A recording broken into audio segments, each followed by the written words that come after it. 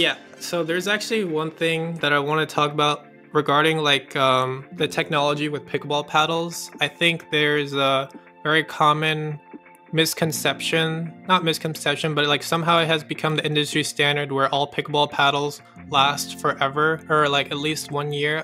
That's more of a testament to like how rudimentary like the technology was before. Like if you have a sheet of PP that's not altered in any regard and you slap two pieces of fiberglass, graphite, or carbon fiber around it, like there is no reason that it shouldn't last, right? But if you look at any sport or most industries, like the degradation of a product, like how fast it degrades, is directly correlated with the amount of technology that is offered within that good, right? For example, like if you have a Ferrari, you're gonna be taking it to get service far more than if you have a Camry.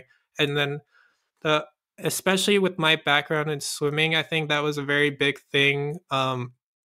There in swimming, you buy tech suits like basically just for races, and you can only wear them for about 8 races before it's like obsolete. You know, it won't do you any good because of like the water resistance and how that works. And those things are $500. You know, so you buy something in that industry like $500, use it for like 1 or 2 meets, and then you're tossing it.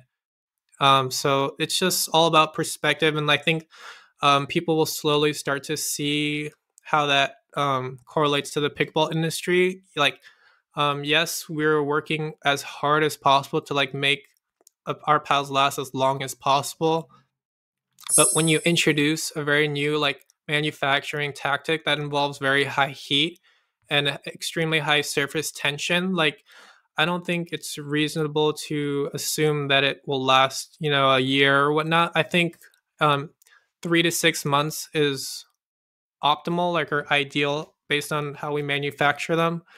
Um, but yeah, so that's the way that the industry is changing, and I think I'm hoping more people will start to see that as more technologies are introduced into the industry. Very interesting. So you're saying that the half-life of one of some of these like newer paddles is more like 3 to 6 months? Yeah, so I think that because, for example, like think of our paddles as almost like, at the highest level, like a tournament paddle, like you bust it out for a tournament if you want to perform at the highest level. Like obviously you want to practice with what you're using in a tournament.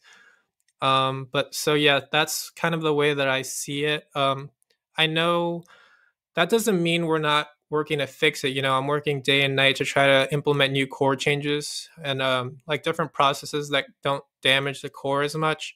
But that's basically the gist of it. Yeah, the half life. What would change or extend that duration? Yeah, so there's several options. One option is that you can use a smaller diameter honeycomb. So like right now, each honeycomb is 8 millimeters in diameter, and then these are like the little octagon cells that you see on the PP.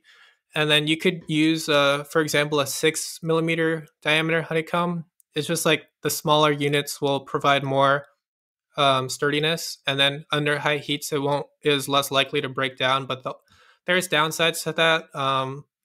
There's like it adds weight. That's a problem. It adds a few grams of weight. So we're implementing changes with that. Like I'm getting samples all the time that try to fix these issues like on a regular basis.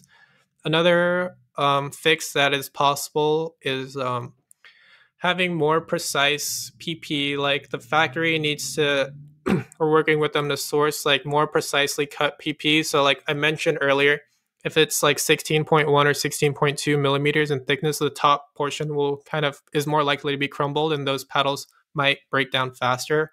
So we're trying to increase the quality of the PP, and so ensure that most of them are cut at 16 millimeters exactly, and there's very little give at the top. I think that plays a large role into the cores breaking.